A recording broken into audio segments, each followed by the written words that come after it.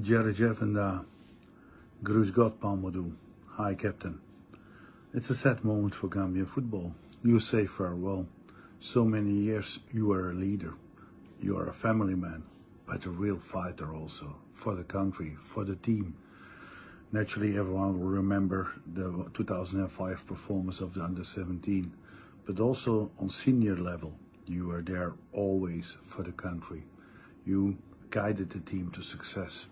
We started working together in 2018, immediately with great performances, and naturally the great goal against DRC, what helped us to qualify in 2020. No one will ever forget this. Please stay strong. Hopefully you can help Gambian football in the future in a different role. Thanks for everything. Enjoy your pension, and we talk soon. Thanks, man.